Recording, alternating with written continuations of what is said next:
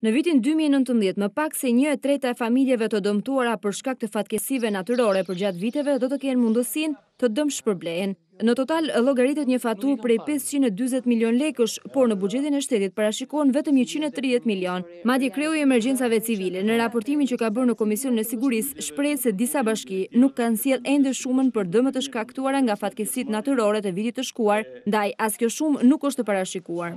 Është parashikuar 330 milion lekë, e si do të kompensoj, sikur thash më parë, të gjithë dëmshpërblimet të cilat janë në përputhje plot me ligjin. Mungesa e koordinimit vjen në kohën kur familjet jetojnë ende në çadra. Ndaj edhe deputetët e mazhorancës kanë kërkuar një faturë konkrete pasi banorët rrezikohen nga dimri.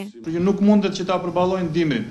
Do të kërkoja nga ju merrni masën, që s'ka ardhur asgjë akoma. Nuk ka arritur ende në drejtorinë e përgjithshme të emergjencave, gjithë dokumentacion do të mbartet për një vlerë buxhetore për të ardhmen.